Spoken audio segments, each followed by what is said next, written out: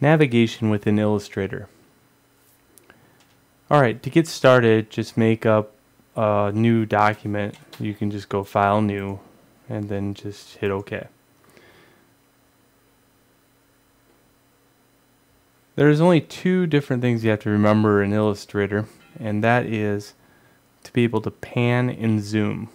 Okay? To pan, you hold the space bar and you can pan around. So if I was in a certain area, which I'll show you now, the other one, Alt Zoom. Alt wheel mouse allows you to zoom.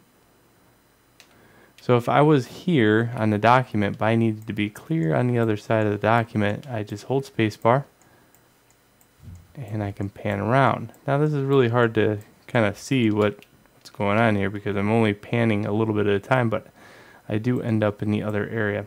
So for demonstration purposes,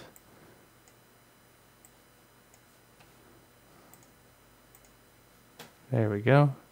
So zoom in.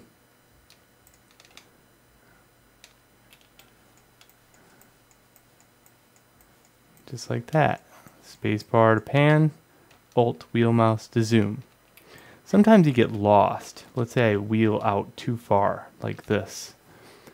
View, fit all within window. Cool. There's also a navigator, which is pretty handy. So the navigator, sometimes I'll keep this up. It allows you to zoom in and out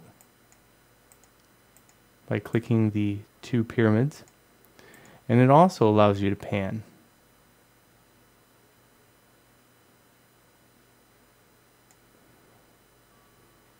This allows you to zoom out, zoom in, zoom out. Alright, so that is navigation within Illustrator. Enjoy.